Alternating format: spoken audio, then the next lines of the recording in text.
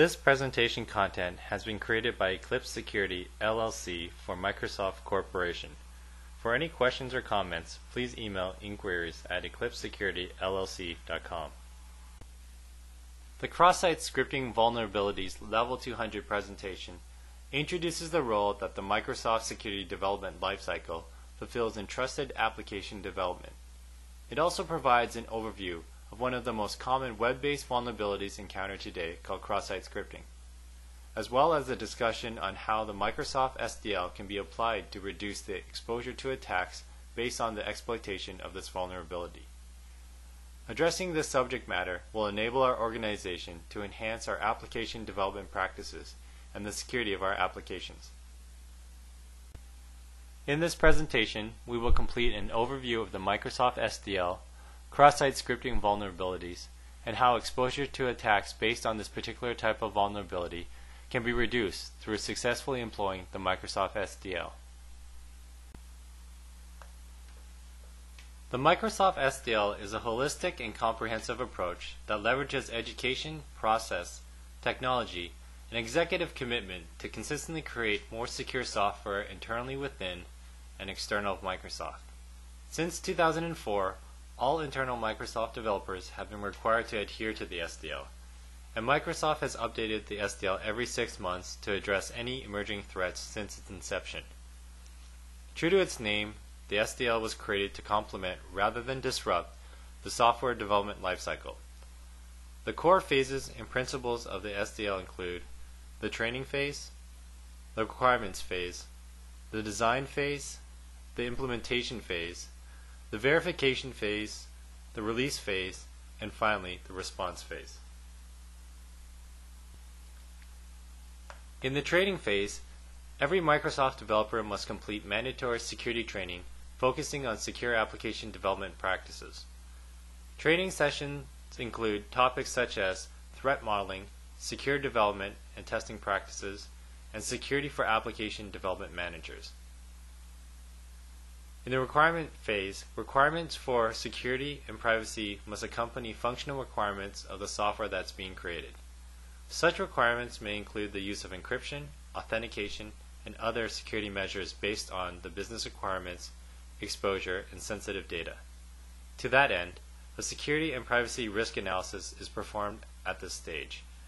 In addition, the threshold for security and privacy, or bug bar, is defined during this phase to ensure that bugs with certain severity are addressed and resolved before the software is officially released. For the design phase, eradicating coding bugs with security implications is not sufficient. Design vulnerabilities can have a substantial detrimental impact on security and are much more difficult to address during the verification phase. To that end, threat modeling is a critical SDL requirement and a Microsoft security innovation that is recognized by analysts as the next evolution in creating more secure software. Through threat modeling, architects and developers at Microsoft are able to approach security in a structured and methodical way from an attacker's perspective. This allows Microsoft to identify and reduce attack surface and mitigate the risk of potential security design issues. The implementation phase is the application code development phase where code is written by developers using industry best practices and analyzed with both internal and external tools, such as static code analyzers and special security debuggers, to help ensure that those best practices are being followed. Requirements are also specified by the SDL in this phase to ensure that applications are built using the latest compiler versions and built-in compiler protection features. The verification phase is the quality assurance phase within which rigorous security testing is conducted in addition to typical functional testing procedures. In the release phase, the final security review is the major milestone that a Microsoft product team must pass in order to release a product under the SDL. During this meeting, security experts and the development team review all of the activities, mitigations, and security artifacts that are relevant to the project in order to ensure that the security quality requirements are satisfied. During this phase, the product team defines a response plan describing procedures, accountabilities, and contact information in case security vulnerabilities are discovered after the product is operational and used by the customers. In the response phase, after an application is released, the Microsoft Security Response Center, or MSRC, handles any security issues that are uncovered in the wild and mobilizes product teams within Microsoft to provide timely fixes for security issues. In summary, secure software development requires executive commitment, ongoing process improvement, education and training from VPs to product managers to developers to testers, tools to aid in detecting security vulnerabilities, and incentives and consequences to ensure everyone adheres to the SDL process. As was previously indicated, this presentation focuses on cross-site scripting vulnerabilities and how the exposure to attacks based on these vulnerabilities can be reduced using the guidance, process, and tools provided by the Microsoft SDL. Cross-site scripting vulnerabilities, or XSS for short, occur whenever an application reads user data and embeds that data in web responses without encoding or validating that data. The user data may have originated from an untrusted source, such as a malicious user or an untrusted database, and may contain malicious code or script. Client web browsers, such as Internet Explorer, Firefox, and Safari, will read these web responses and execute any embedded code or script. As far as the web browser can tell, the data contained in those web responses originated entirely from the responding web server, and all code and script is executed using the established trust level with that web server. Cross-site scripting gives malicious users the ability to perform nefarious actions against client web browsers, such as stealing session data and modifying the appearance of loaded websites. Some common vulnerabilities in web-based applications that make cross-site scripting attacks possible include improper validation of input, not encoding web responses, and trusting data read from shared resources. Encoding will be discussed later in this presentation, but briefly, encoding is a way in which developers can transform potentially executable code or script into non-executable code or script. Lastly, the insights gleaned by Microsoft, which are incorporated in its SDL, and more specifically in this presentation focusing on cross-site scripting, are being shared with each of you as a way for our organization to enhance our application development practices and the security of our applications. Here are some news stories regarding cross-site scripting. In October 2005, MySpace users were attacked with a cross-site scripting-based worm that infected over 1 million users within several hours. In 2007, cross-site scripting vulnerabilities were reported by the Open Web Application Security Project, or OWASP, as the most common web application vulnerability. As companies continue to increase reliance on the web for business enablement, the frequency of cross-site scripting attacks in the coming years is expected to grow. On June 26, 2008, Secure Computing magazine reported that a cross-site scripting vulnerability in Yahoo Mail could allow a malicious user to steal users' Yahoo credentials. Two types of cross-site scripting vulnerabilities exist. Both result in malicious code or script being executed on the client-side browser. However, they differ in the method in which that malicious code or script is delivered to the client. The first type of cross-site scripting is called Type 1 or non-persistent cross-site scripting. You may often hear this type of cross-site scripting referred to as reflected cross-site scripting. With non-persistent cross-site scripting, malicious code or script is embedded in a web request and then partially or entirely echoed or reflected by the web server without encoding or validation in the web response. The malicious code or script is then executed in the client's web browser, which could lead to several negative outcomes, such as the theft of session data and accessing sensitive data within cookies. In order for this type of cross-site scripting to be successful, a malicious user must coerce a user into clicking a link that triggers the non-persistent cross-site scripting attack.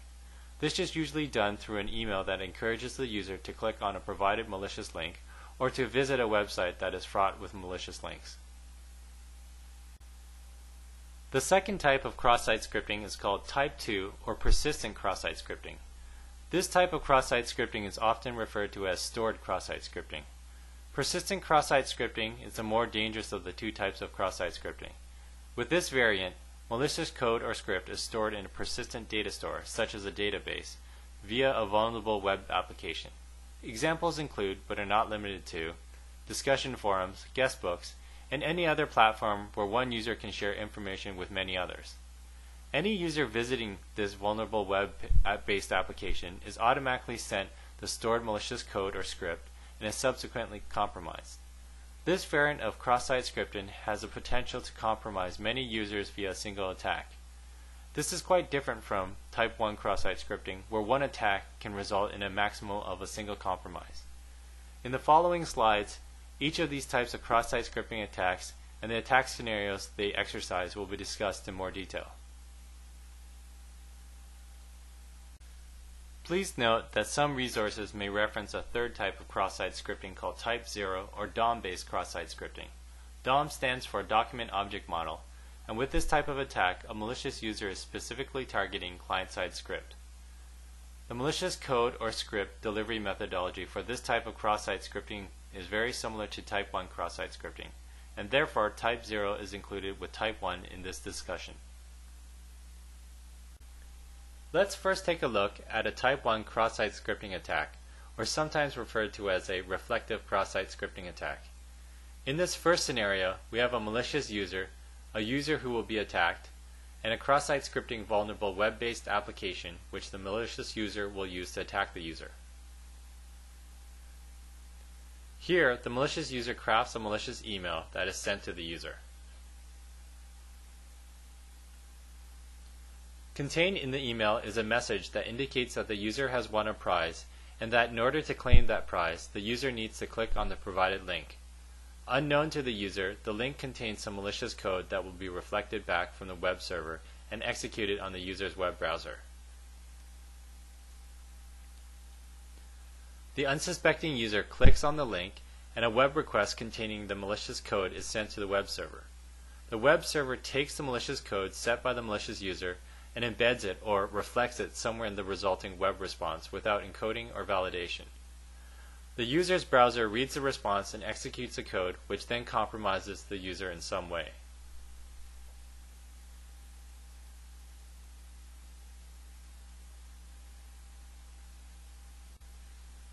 After the attack is completed, the reflected malicious code does not stay resident on the web server. This is why this type of cross-site scripting attack is called non-persistent cross-site scripting. During the attack, you may have noticed that the user had to first be coerced into clicking the suspect link. Due to this required user interaction for this attack to succeed, many development teams disregard this type of attack, claiming that users would not do that.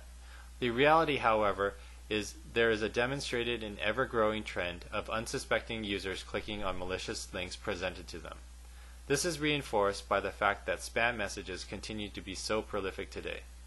Links like these may raise the suspicion of more tech-savvy and security-aware individuals like developers and security professionals.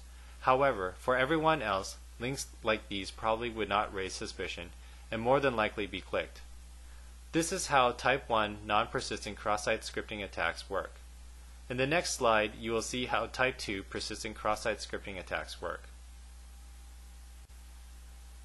The final variant of cross-site scripting attacks is Type 2 persistent cross-site scripting, or sometimes referred to as stored or second-order cross-site scripting attacks. This version of cross-site scripting is the most dangerous of all types of cross-site scripting attacks because, unlike Type 1, Type 2 cross-site scripting attacks do not require user interaction in order to trigger the delivery of malicious code.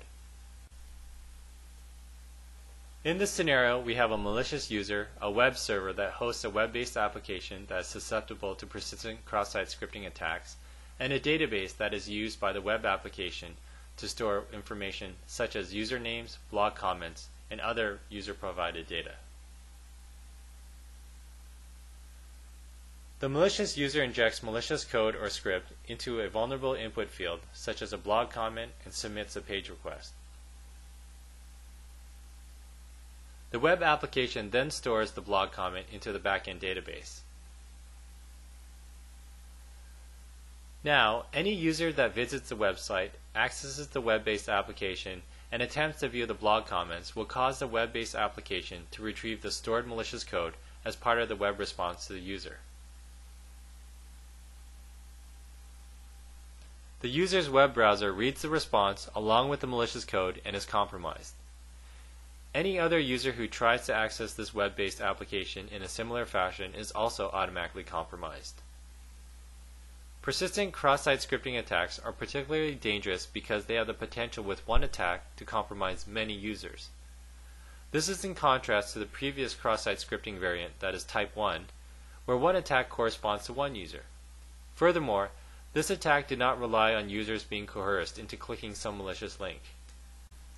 As a final note about both types of cross-site scripting before moving on to a demonstration.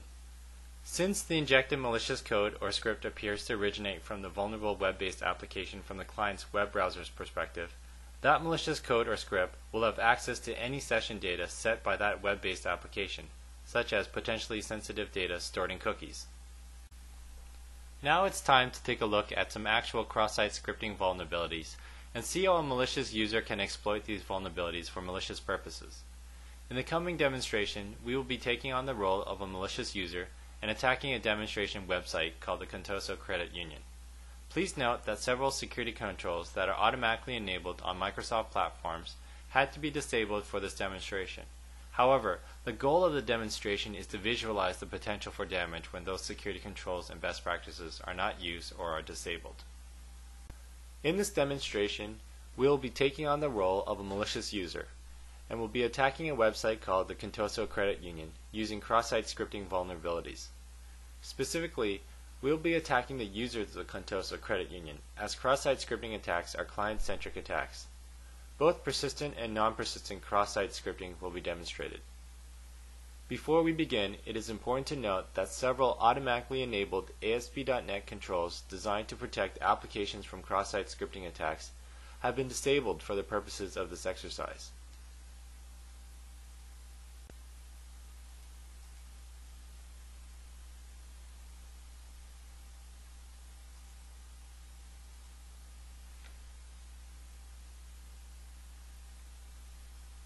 Here is a Contoso Credit Union webpage, which is a fictitious financial institution where users have the ability to create accounts, transfer money, and access other services.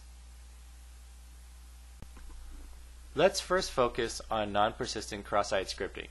As with all cross-site scripting attacks, a malicious user needs to find an area within a web-based application where the application reads input and echoes back that input without encoding or validation. On the Contoso Credit Union main page, you'll notice the search box in the bottom right-hand corner.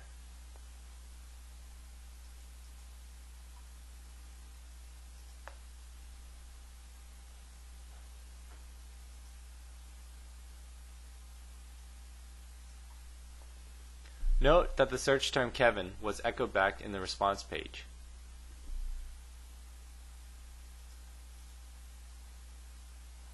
Also note that the term that was entered into the search box was passed to this page by the query string parameter called term. Now we have found a vector where the web application reads input from the user, malicious or otherwise, and echoes back that data in the web response. Please note that cross-site scripting can occur through other input vectors and does not necessarily have to be through a query string parameter. For the purposes of this demonstration, query string parameters were chosen for easier visualization. Let's modify that query string parameter by adding h1 tags and see what happens.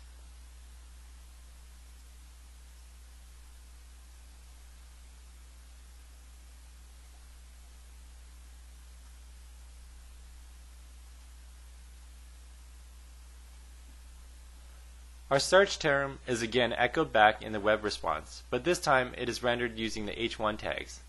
This is a clear indication that this web-based application is not encoding or validating inputs before embedding them in web responses. So now that you have found a cross-site scripting vector, what can you as a malicious user do with this? Since you can control the code or script that gets executed by the client web browser, you can also control the elements of that page. A popular attack that malicious users like to conduct is to temporarily change the content of a web page, or sometimes called defacing a web page. Imagine the damage that could be inflicted on the Contoso Credit Union's reputation if a user had visited the Contoso Credit Union page and there was clear indication that it had been compromised. Users would lose faith in the credit union's ability to protect their assets and move their business elsewhere. Let's now see how we can simulate something like this with our newly found cross-site scripting vector. The goal is to replace the Contoso Credit Union logo with something else and trick visiting users into believing that the Contoso Credit Union has been compromised. The image that you will use will reside on a different website controlled by you, the malicious user. Let's now visit that malicious site.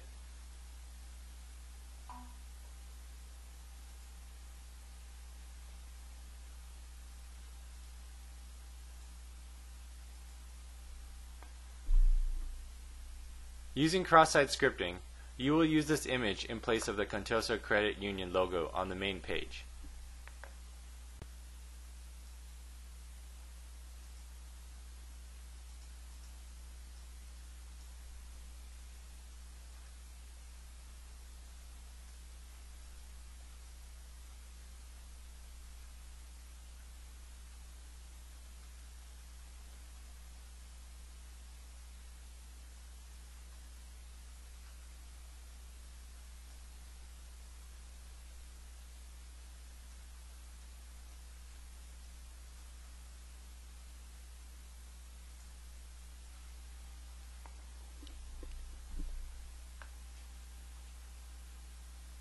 The script that was injected into the term parameter simply indicated to the web browser to set the source of the first image, the Contoso Credit Union logo, to load from the malicious user website.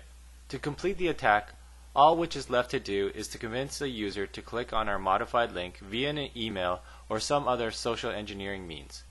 Note that this modification can only be seen if you visit the web-based application using the modified URL. Visiting the web-based application through regular means restores the logo image to the correct image, which is why non-persistent cross-site scripting attacks have the additional requirement of persuading users to click on specific links. The next and final attack demonstrates persistent cross-site scripting. For persistent cross-site scripting, a malicious user needs to find a vector within a web application where 1. The data entered by the malicious user is stored in some persistent data store, such as a database, and 2. The stored malicious data is included in web responses without being encoded or validated.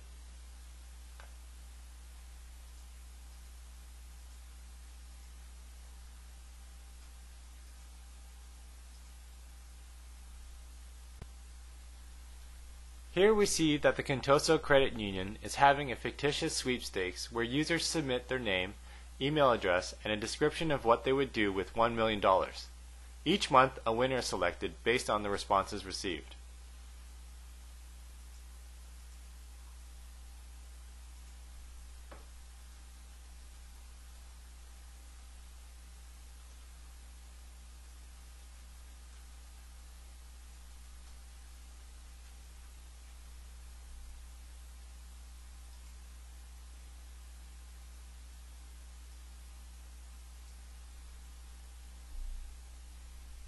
After clicking the Submit button, you will see that your entry is saved and shown here on the right-hand side of the window.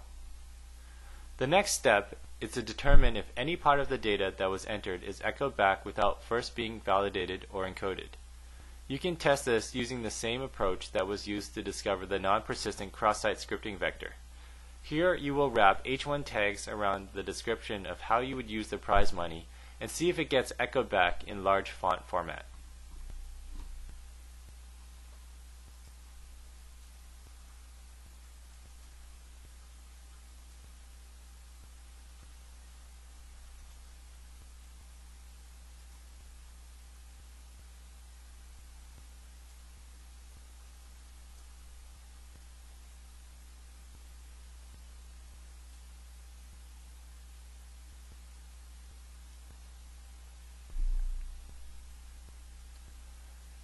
Notice that after you press the Submit button, the entry on the right-hand side of the page displays Testing for SSS in large font.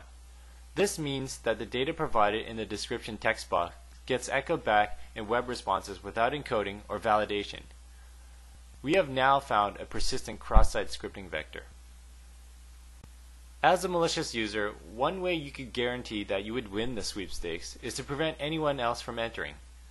To do this, you could inject JavaScript code that redirects any user trying to enter the contest away from the sweepstakes page and back to the Contoso Union main page. Effectively, you will be blocking any other entry but yours from entering the sweepstakes.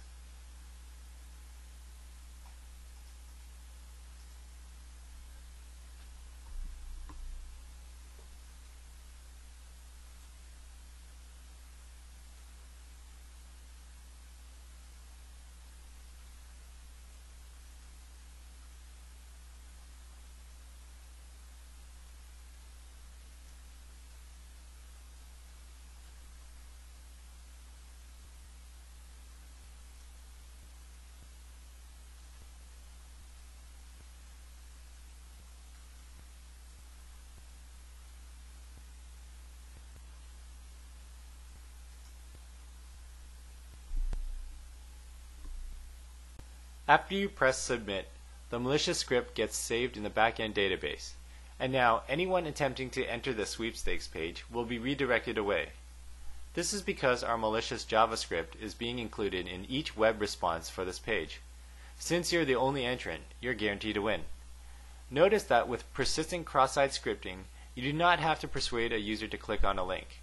All that is required for the malicious code or script to be triggered is for a user to simply access the affected web-based application. This is why persistent cross-site scripting is considered the more dangerous of the two types of cross-site scripting.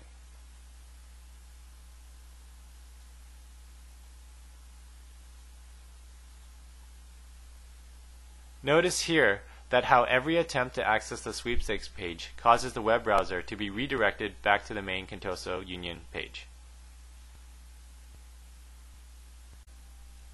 Several myths about cross-site scripting vulnerabilities exist. Here are two of the most common ones. The first common myth is that cross-site scripting applies to only web-based applications built on Microsoft technologies, such as ASP, ASP.NET, or that are hosted on Microsoft Internet Information Server. Cross-site scripting is a client-side attack that targets the web browsers being used to access the web application. Any web browser that reads HTML, JavaScript, or any other web-based language is susceptible to cross-site scripting. The second common myth regarding cross-site scripting is that attacks of this nature can be remedied through the use of transport security protocols such as SSL or IPsec. This is a myth because cross-site scripting is an application-level attack that is not affected in any way by the underlying transport method.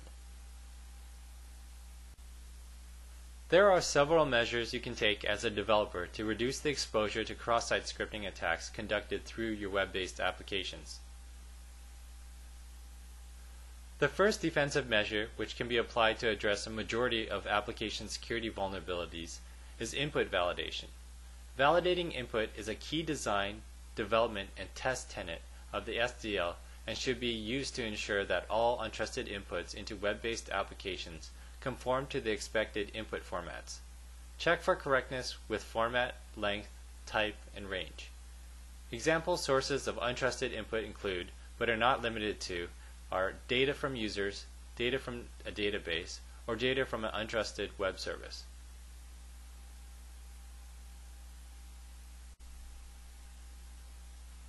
The second defensive measure is to encode any web response data that may contain user input or other untrusted input.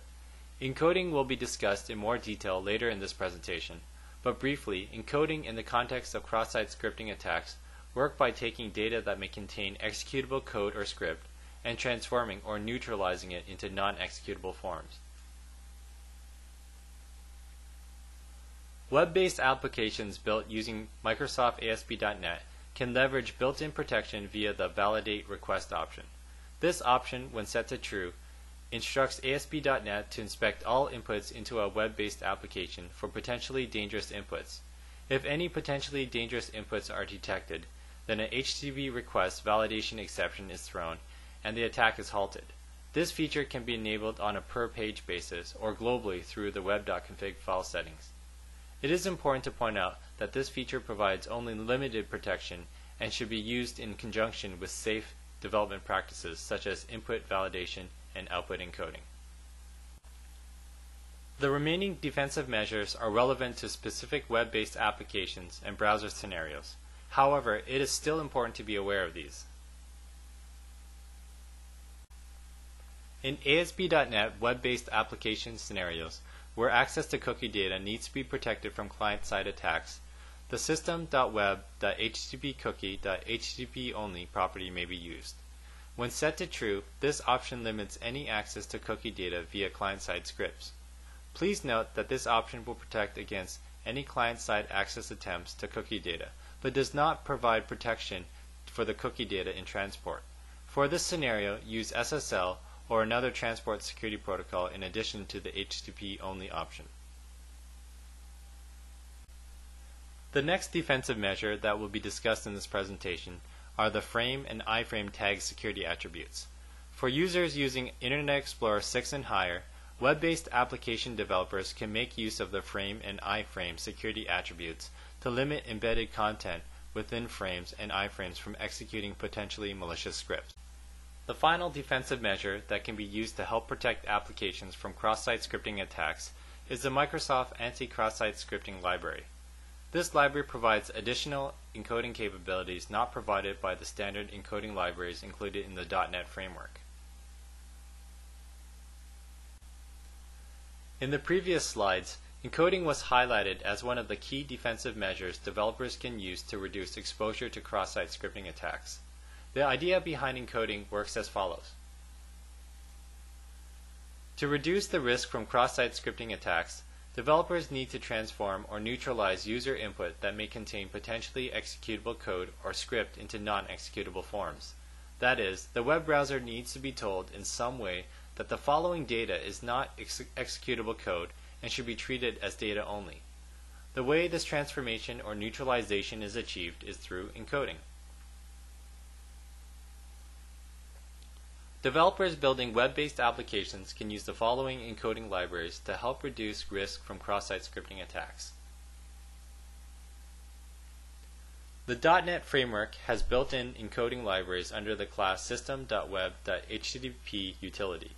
The encoding methods in this class work by looking for specific characters that are common in cross-site scripting attacks and encode them into non-executable forms. The Microsoft Anti-Cross-Site Scripting Library takes a different approach by first defining a set of valid characters and then encoding any character that is not in the valid set. Both are effective in reducing exposure to a majority of cross-site scripting attacks. However, they differ in the method in which they reduce the exposure. Let's see an example of code where untrusted data is being read from the user and then echoed back in a web response without encoding. As you will see, encoding data bound for web responses is easy using the built-in .NET and ASP.NET encoding libraries. In the code you see here, a query string parameter called phone number is being read. That read value is used to set the text property of a label control called phone number label. If that value contains any executable malicious code or script, then the web response will also contain that executable malicious code or script, and the recipient will be compromised. As a developer, you can easily remedy this vulnerability by encoding the phone number value before using it to set the phone number label control text property. Here you see two examples of encoding, one with a standard encoding library included in the .NET framework, and the second that is commented out with the newer Microsoft Anti-Cross-Site Scripting Library. When you are encoding untrusted data, be sure to encode that data just as it is about to be written to the web responses. Also, be sure not to encode data more than once, as this may interfere with the functionality of your web-based application. Finally, be cautious of any data that you are decoding since it may return untrusted data back into an executable state. Let's see a demonstration of how encoding and other ASP.NET security controls could have been used to easily reduce the exposure to the cross-site scripting attacks demonstrated earlier. As seen in the previous slides, protecting web-based applications and users against cross-site scripting attacks require that developers utilize a series of defensive measures and best practices. Furthermore, relying on just a single defensive measure alone may not be sufficient. In this coming demonstration, you will see how the Contoso Credit Union code could have been modified to use cross-site scripting attack defensive measures such as encoding and the ASP.NET's validate request option. In this demonstration, you will see how encoding and the ASP.NET Validate Request option can be used to reduce exposure to most cross-site scripting attacks on the Contoso Credit Union site. You will be fixing the code implementation exploited in the previous demonstration. This is the file that contains the implementation for the search page that was exploited using a non-persistent cross-site scripting attack. The page_load method calls the set term label _no encoding method, which sets the text property of the term label to whatever was specified by the query string parameter named term. The term parameter contains the contents of the search field text box and was the vector that was used during the non-persistent cross-site scripting attack demonstration. As you can see in the set term label _no encoding method, encoding was not used, which was why the non-persistent cross-site scripting attack was successful. To use encoding, all that a developer needs to do is encode the untrusted data specified in the term parameter by selecting the correct encoding method in the HTTP utility class. Encoding should be done just prior to embedding untrusted data as part of the web response.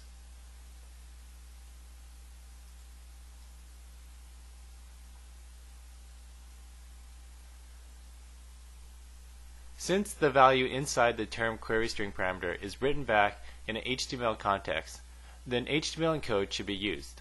The method setTermLabel_useEncoding shows how to implement this. All that is required now is to change the page_load method to call the method that uses encoding and to comment out the one that does not.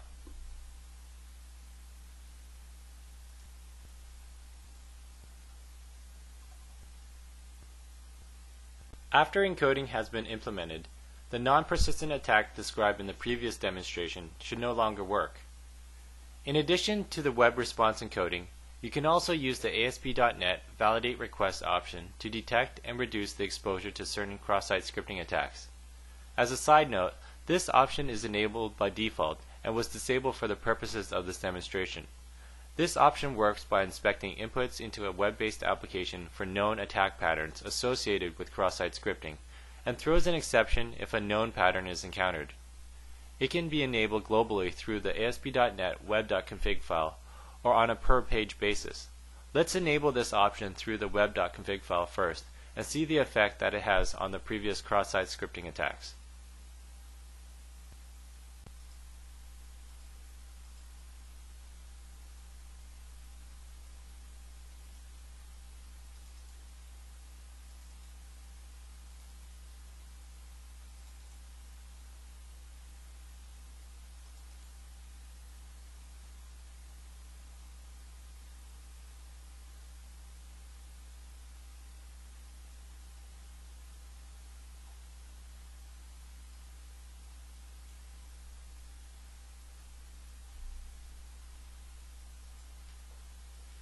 After the validate request setting has been set to true, both the non-persistent and persistent cross-site scripting attacks described in the previous demonstration should no longer work. Any attempts to do so will result in ASP.NET halting the attack and loading a custom error page. Let's try our original non-persistent cross-site scripting attack and see what happens.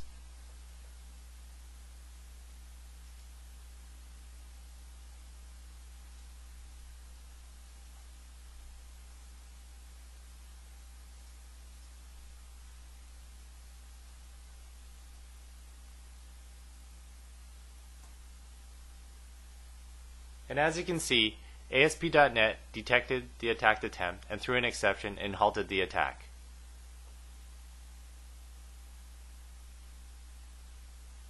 What about the persistent cross-site scripting attack? Let's see if the ASP.NET Validate Request option is able to detect this attack and stop it.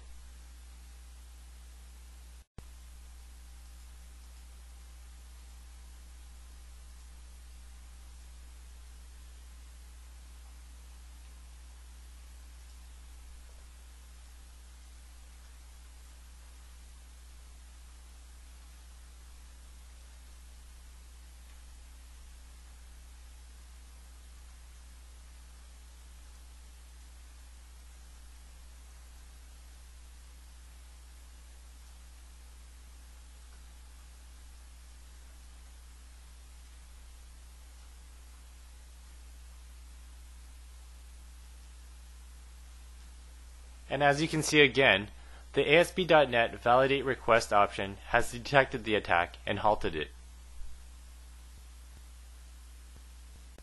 Finally, the Validate Request option can also be enabled on a per-page basis.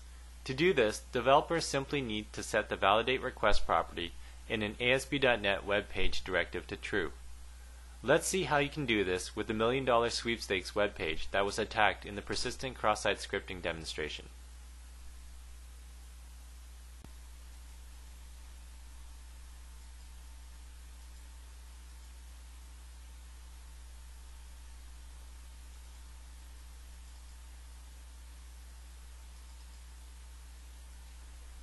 This is the implementation file used for the sweepstakes page.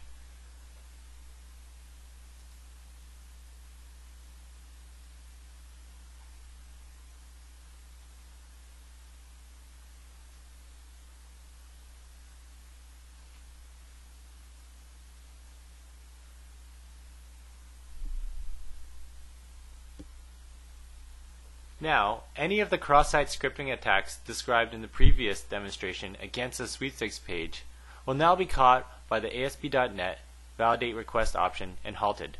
Please note that Validate Request only provides limited protection against a known set of cross-site scripting attacks. There may be instances where this option is ineffective, and therefore developers should layer the security control with others, such as input validation. In addition to safer coding practices to reduce the exposure to cross-site scripting attacks, you should also be regularly reviewing your code for this type of vulnerability. Any section of web-based application code that entirely or partially echoes untrusted data in web responses is suspect for cross-site scripting. Microsoft has published a code scanning tool called XSS Detect, which integrates with Visual Studio to assist developers and testers in this endeavor. It should be noted that this tool is designed to assist in code review and is not designed to replace or obviate the overall code review process. This tool is effective in identifying only certain coding patterns that can lead to cross-site scripting vulnerabilities, and nothing else. This tool should be combined with expert manual code reviews and other security verification practices. This concludes the discussion on cross-site scripting vulnerabilities. Cross-site scripting vulnerabilities are the most frequently encountered web-based vulnerabilities today and have been found on several major websites.